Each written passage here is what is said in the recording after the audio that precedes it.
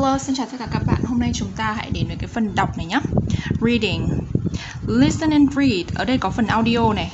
Tương tự như các cái video trước thì cô đã dặn các bạn là nếu mà muốn nghe audio và xem kèm ảnh sách cùng ở trên một page, một trang web thì các bạn hãy lên website English Amom.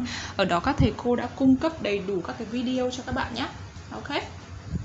Rồi, bây giờ mình cùng đi học với nhau đoạn này nào. Ở đoạn này thì chúng ta vừa đọc này, chúng ta sẽ vừa phân tích âm để làm sao mà khi đọc sao cho đúng, sao cho chuẩn các bạn nhé. Ok. How to stay healthy. How to stay healthy. Ok, TH ở đây. TH ở đây là TH không tỏ này. Healthy. Ok, bạn nào chưa biết TH tỏ và TH không tỏ là như thế nào thì các bạn hãy tìm đến cái khóa học luyện âm ở trên trang website English Amom nhé. Alright. We all, chúng ta uốn nhẹ lưỡi. Want, bật nhẹ ending sound to be fit and chúng ta nối âm. Cái kỹ thuật nối âm này cũng có ở trong khóa âm luôn. Fit and healthy. TH ở đây là th, không tỏ. So here are. E ở đây làm câm, thế nên là chúng ta sẽ nối âm này. Phụ âm kết thúc của từ đằng trước. E câm chúng ta không đọc mà đúng không? Thế nên là phụ âm kết thúc của chúng ta là chữ R. Chúng ta sẽ nối với nguyên âm A bắt đầu của từ đằng sau. Here are some tips. S ending sound ở đây bởi vì là phụ âm P đứng đằng trước S. Đó, chúng ta có quy tắc phát âm SES nữa đúng không các bạn? Đó, bạn nào chưa nhớ thì cũng hãy xem và học lại ở trên khóa luyện âm nhé. To help. Right. Bật nhẹ ending sound P. Take. E ở đây làm câm chúng ta không đọc mà chúng ta bật ending sound take. Bật ending sound K. Take lots of, chúng ta nối âm này. Lots ở đây S ending sound và chúng ta nối âm.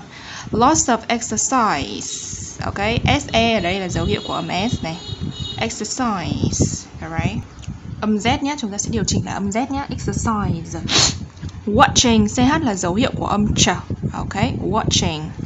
TV or playing computer. Ok, computer ở đây T chúng ta có T trung âm, chúng ta có thể đọc sang giọng Anh Mỹ là pewter. T trung âm là sao? Khi mà T đứng giữa hai nguyên âm U và nguyên âm E thì chúng ta sẽ đọc T thành D được. Games, Z ending sound. ES ở đây chúng ta đọc phát âm là Z. Ok. Want, bật nhẹ ending sound. Make you. Ok. K, bật ending sound fit. But playing sports, có thể S ending sound will. Chúng ta sẽ uốn cong lưỡi này. You can join, chúng ta nối âm club or playing, play with. TH ở đây chúng ta đẩy lưỡi này. Và TH ở đây là TH tỏ nhá. Your friends, Z ending sound. In the park, chúng ta đồng thời chúng ta nối âm này. In the, ok, in the park, chúng ta nối âm được. K ending sound bật này. If you don't, bật nhẹ này. Like, K. Team sports, S. You can walk. Ok, K. To school, chúng ta uốn nhẹ lưỡi. Go swimming or try skating. Hoặc là skating. Ok, T trung âm ở đây. Skating. Skating hoặc skating. Instead, bật nhẹ ending sound.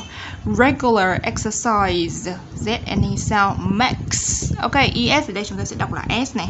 Bởi vì có phụ âm K này.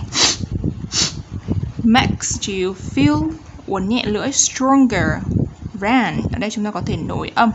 Gives, ok, Z ending sound. You more energy.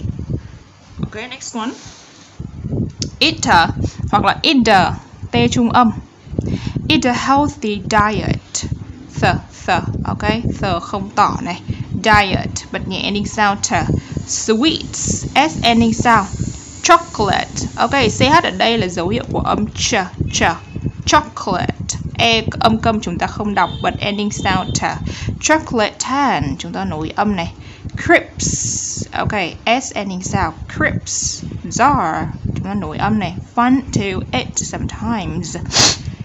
Z ending sound.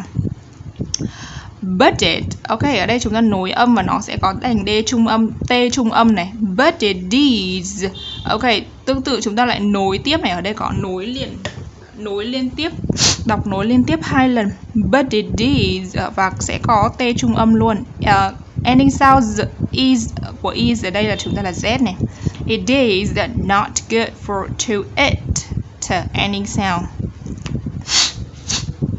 them every day. TH chúng ta đẩy lưỡi. TH này là TH tỏ này. These, TH tỏ này. These. Z ending sound. Foods, S ending sound, contain too much sugar. Ok, S ở đây chúng ta sẽ có âm sh nặng này. Sugar. Fat or salt, chúng ta nối âm. Fat or salt hoặc là fat or salt, T trùng âm nhé. Make sure, K ending sound. Sure you ate, ending sound.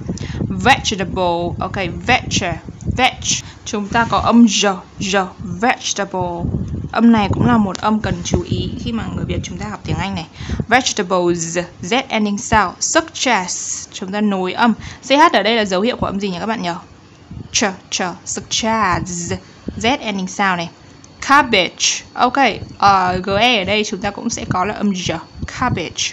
With, TH chúng ta đẩy lưỡi, TH tỏ này. Every meal, uốn nhẹ lưỡi. And plenty of food. Fruit, T ending sound too. Fruitan hoặc là fruitan, ok, nối âm này. T trung âm. Vegetables, tương tự như ở bên trên. Chúng ta có GE là âm j này. S ở đây chúng ta lại đọc là vegetable, Z, alright. Help, P, you stay healthy. TH chúng ta đẩy lưỡi. Và ở đây là TH không tỏ này. And grow strong. Alright, next one. Drink, K ending sound. Lots of. Ok, đây là S ending sound. Chúng ta có thể dùng ở bên trên luôn này. Lots of nối âm. Water, T trung âm hoặc là water. And milk, bật nhẹ ending sound. Water hoặc là water. Raw, chúng ta nối âm. Juices, ok, juices. Ở đây CE là dấu hiệu của âm S nhé. Thì khi mà có ES ở đằng sau thì chúng ta sẽ đọc là juices. Ok, EZ. Juices are, nối âm. Better, T trung âm. D. Alright. Better for you than fizzy. TH chúng ta đẩy lưỡi. Fizzy. Drinks, S ending sound. Because, Z ending sound. Fizzy drinks, S ending sound. Contain lots of, nối âm. Nối âm. Lots of. Sugar, S sh nặng. Ok. Eating hoặc là eating, T trung âm. A lot of, chúng ta nối âm này. Sugar tương tự. S ở đây chúng ta sẽ có là âm sh nặng. Ok. Sugaries, chúng ta nối âm này. Z ending sound này. Bad for your teeth. Ok, TH ở đây là TH không tỏ. Teeth. One can of, chúng ta nối âm. Cola, contains, Z ending sound.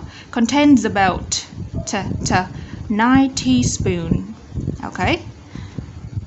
Chúng ta có S ở đây. Teaspoons, đồng thời nối âm. Spoons of sugar. Âm sh nặng đúng không? Sugar. Ok. Shh. Milk case, chúng ta nối âm. Good because Z ending sound, đồng thời nối âm này. Because it. Contains, Z ending sound. Lots of, chúng ta nối âm. S ở đây. Calcium. Ok, C ở đây chúng ta sẽ đọc là âm S nhé. Calcium. You need calcium to help, bật nhẹ ending sound. Your 206 bones, Z ending sound. To grow and keep your teeth, TH không tỏ này. Strong. There, TH tỏ. Ok. There is, E âm câm, thế nên chúng ta sẽ nối phụ âm R kết thúc của the này với lại nguyên âm Y bắt đầu của từ is. Z ending sound ở đây. This tương tự. This với cả the nó đều là T trung âm và T tỏ. TH tỏ. This, ok, S ending sound. Much calcium, ok, chữ C này. Calcium in a, ok, serving of. Right. Number 1, a glass of milk, chúng ta nối âm. Glass of milk, S ở đây. Bật nhẹ ending sound. K. 2 sardines, Z ending sound. Cabbage, âm j. Như ở bên này chúng ta đã phân tích đó. Cheese, Z ending sound. Z. Cheese. Yogurt, bật nhẹ ending sound và beans. Ok, chúng ta cùng đọc lại với nhau cái phần này nha. How to stay healthy, làm cách nào để khỏe mạnh này. We all want to be fit and healthy, so here are some tips to help. Take lots of exercise. Watching TV or playing computer games won't make you fit, but playing sports will. You can join a club or playing with your friends in the park. If you don't like team sports, you can walk to school, go swimming, or try skating instead. Regular exercise makes you feel stronger and gives you more energy. Okay. Đó là cái tip đầu tiên này, đó là tập thể dục nhiều lên. Eat a healthy diet, và ăn những cái chế độ ăn khỏe mạnh, lành mạnh. Sweets, chocolate and crisps are fun to eat sometimes, but it is not good to eat them every day. These foods contain too much sugar, fat, or salt. Make sure you eat vegetables such as cabbage with every meal and plenty of fruit too. Fruit and vegetables help you stay healthy and grow strong. Ok, đó là cái tip số 2. Sang tip thứ 3 này. Drink lots of water and milk. Water or juices are better for you than fizzy drinks because fizzy drinks contains lots of sugar. Eating lot of sugar is bad for your teeth. 1 can of Coca-Cola contains about 9 teaspoons of sugar. Milk is good because it contains lots of calcium. You need calcium to help your 206 bones to grow and keep your teeth strong. There is this much calcium in a serving of 1. A glass of milk, 2. 2 sardines, 3. Cabbage, 4. Cheese, 5. Yogurt, and 6. Beans. Ok. Phần bên dưới là phần